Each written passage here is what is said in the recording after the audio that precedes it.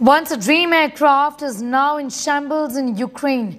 The world's largest aircraft was destroyed on the fourth day of Russia's invasion in Ukraine.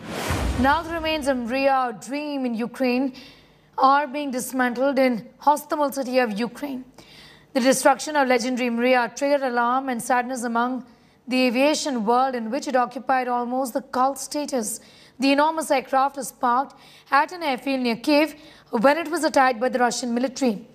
Ukrainian President Volodymyr Zelensky has, however, announced his intention to rebuild the famous cargo plane Mriya, dedicating this project to the memory of pilots who died in the war.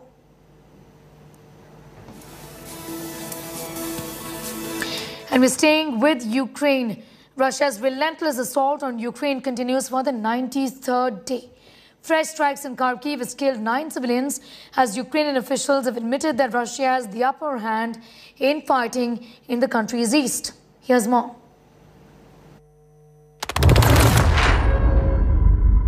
The Russia-Ukraine war enters third month.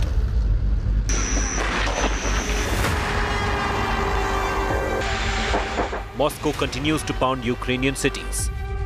On Wednesday, Russian troops launched 4 cruise missiles at the city of Zaporizhia. One of them was shot down by Ukrainian air forces. The other 3 attacked 2 neighborhoods of the city. India today accessed the CCTV footage of the attack. At least 62 homes were damaged.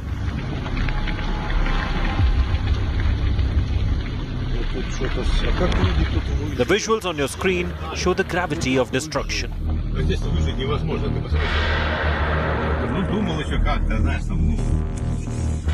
The story is no different in the port city of Mariupol. In a bid to capture Mariupol, Russia relentlessly bombed the city since the beginning of the war. The city has now completely turned into a ghost town. Residential buildings have turned into ashes. Russian shelling has reduced the city to rubble. The Ukrainian leader has refused to bow down.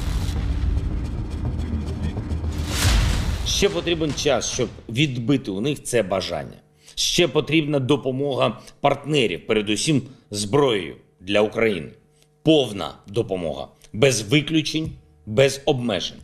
Достатньо, щоб перемогти. Ось про що говорять ті, хто дійсно цінує людей. With each passing hour, Russian forces are getting close to encircling Ukrainian troops in east. But battered and bruised Kyiv has refused to give up. With Rajesh Pawar in Kyiv, Bureau Report, India Today.